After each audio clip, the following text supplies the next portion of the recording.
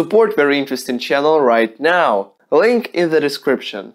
Look at this very bright dot flying in the night sky. It looks indeed small from the surface of our planet, but if you look at it through a telescope, you will immediately notice that this is the International Space Station. It is orbiting our planet at a distance of roughly 400 kilometers from Earth.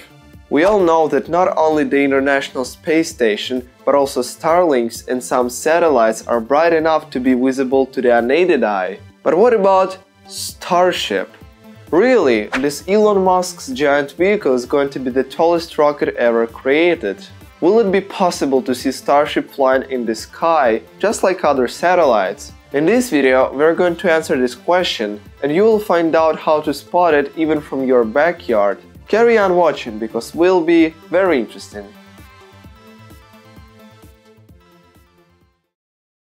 According to Elon Musk, the first orbital flight of Starship is going to take place by the end of 2021. It will be launched from Texas, make one circuit of Earth, and then land in the Pacific Ocean near the Hawaiian Islands roughly 90 minutes after liftoff. The length of the second stage, which will be flying in space, is 50 meters, and its diameter is 9 meters. In comparison with the ISS, Starship is smaller, and most importantly, it doesn't have large solar panels. Namely, they, along with radiators and antennas, are responsible for the brightness of almost all satellites. Let's have a look at this little thing called an iridium satellite. These are its small antennas, but namely they are responsible for very bright flares across the sky that are caused by reflecting sun rays. Sometimes they are capable of shining even brighter than Venus, the most vivid planet, and even brighter than International Space Station, which is enormously bigger in comparison. Unfortunately, the last satellite with such antennas decayed in December 2019, and the new ones are not capable of reflecting light. Back to Starship. Since this rocket will have to enter the atmosphere, it requires a decent thermal protection system. Therefore, half of the vehicle will be covered in these hex tiles made out of stainless steel that will dissipate heat during re-entry into the Earth's atmosphere. Metals are very smooth and have a high reflection coefficient. Therefore, Starship can be bright enough to be visible even without solar panels. Additionally, because the backside of the rocket will not face the atmosphere, it doesn't need these tiles, but it will be made out of grey stainless steel, which obviously reflects sun rays better than black tiles. Luckily, Starship is going to be used in NASA's Artemis program in 2023, which will require it to send cargo and passengers to our natural satellite. Because it will be quite a long journey, SpaceX is planning to install solar panels on all sides of Starship.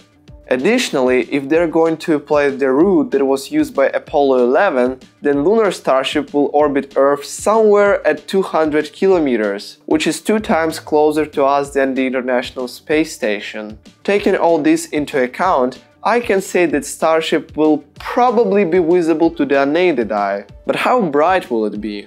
Well, if we consider the fact that even smaller vehicles such as Elon Musk's Dragon and other spacecrafts can be compared in brightness to Polaris, then I predict that Starship will be bright enough to compete with Sirius, the brightest star in the night sky, or Jupiter, but this is just my prediction.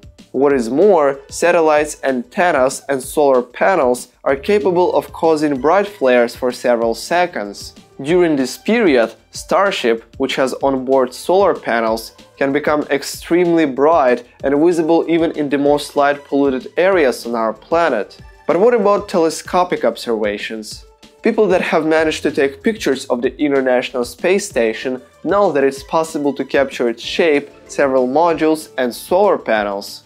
Moreover, some people even take images of small Starlink satellites. One of our subscribers, you should immediately follow his magnificent channel, link in the description, recorded this amazing video of Starlinks through his telescope. I should mention that he used an amateur telescope and recorded everything using his phone. Here we can see a small Starlink 1538 at a distance of 550 kilometers from us.